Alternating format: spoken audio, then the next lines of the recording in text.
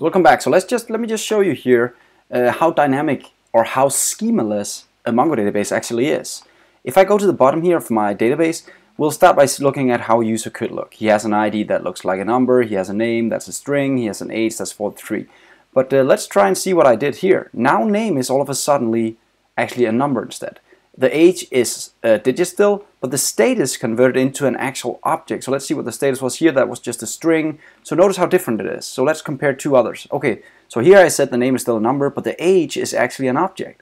The Mongo doesn't care. It's schemaless. It's like the Wild West. You can put anything in anywhere. The Mongo doesn't validate it for you. There are some rules in here, but they are very limited.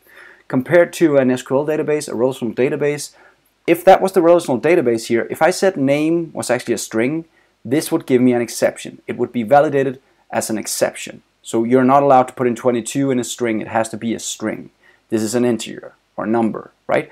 But in the Mongo database, you're free to do whatever you want. So you can put anything in anywhere, and that's very powerful. But it's also not a good thing if you don't know how to control it, because then you end up with a mess of data. Right here, if I put in the name of numbers, and lower here I put in a name as a string, I'll start getting weird data back. But you might want to do that for some reason. You might put an age as an object somewhere, and age is just a single string somewhere or a number.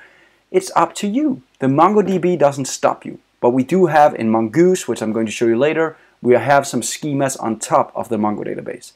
But remember, Mongo database is schemaless. You can do whatever you want in here. See you in the next lesson.